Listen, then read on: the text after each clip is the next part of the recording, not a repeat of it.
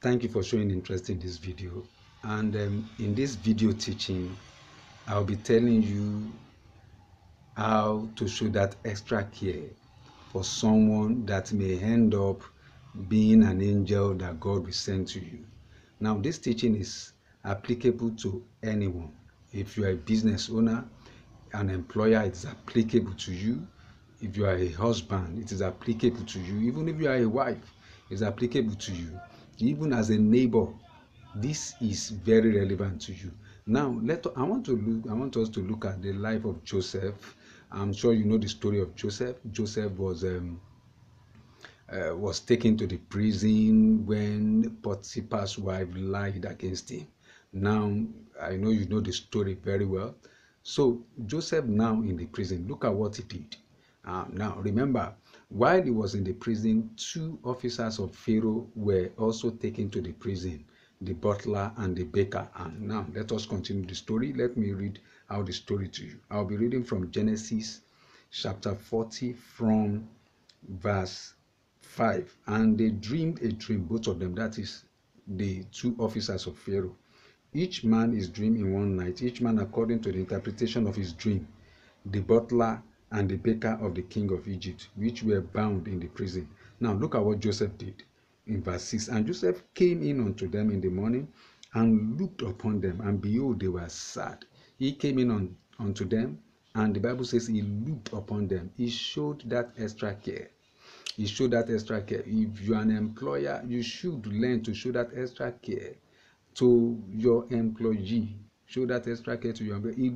Joseph looked upon them. He should have just passed away and just go his way, but he decided to stop by and looked upon them. He was showing that extra care to these officers of Pharaoh. He never knew one of them was going to be a helper of destiny to him.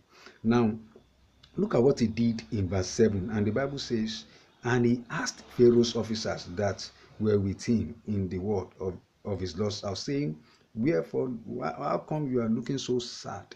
Now, he went a step further. He didn't just look upon them. He didn't just show that extra care. He went a step further by asking them what is actually wrong with them. And I was discussing with a neighbor some weeks ago, and I was actually telling him something about his neighbors. He said he doesn't really care about his neighbors. They just move out of their go on his way. I said that's not Christianly. That's not a good Christian attitude. I was trying to argue. I said no, it's wrong. It's wrong. It's wrong. You should, when you pass by, you see your neighbor, you greet, and you can even behave like Joseph and look upon your neighbor, and your neighbor is looking so sad. You can ask. I hope there is no problem.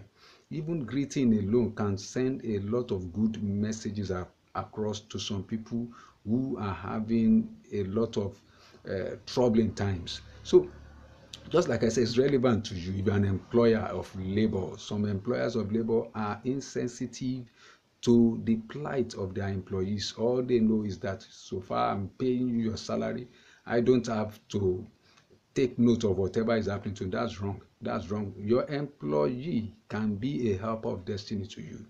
Just like Joseph never knew the butler would be a helper of destiny to him. The Bible says he looked upon them and he took a decision to ask them what was actually wrong with them. You know the rest of the story. They got out, the butler got out of the prison, though he forgot him for about 2 years, but later he remembered him. Thank God Joseph showed that extra care. If he didn't show that extra care, he wouldn't have taken the decision to interpret the dream of the butler. Now, I want you to let this be your attitude as from today. Show that extra care to that person. Show that extra care to that person you meet, even on the road. To that neighbor, show that extra care. Even to your spouse, show that extra care. Ask the question, how are you feeling? I hope there is no problem. It's important you do that. And I believe as you do that, the favor of God will continue to rest upon you, your business, your home, in the name of Jesus. And you won't miss that helper of destiny because you are insensitive to the plight of others. Thank you very much and God bless you. I want you to subscribe to this channel and share this video with your friends. Now, if you are watching this video and you are not born again, you need to give your life to Jesus Christ. Ask him to be your Lord and Savior. And when you sincerely pray that prayer from your heart, God will answer your prayer and you will surely become a child of God. I want you to write me write your comment, and I'll be glad to send some materials to you if you have said that prayer. Thank you very much and God bless you.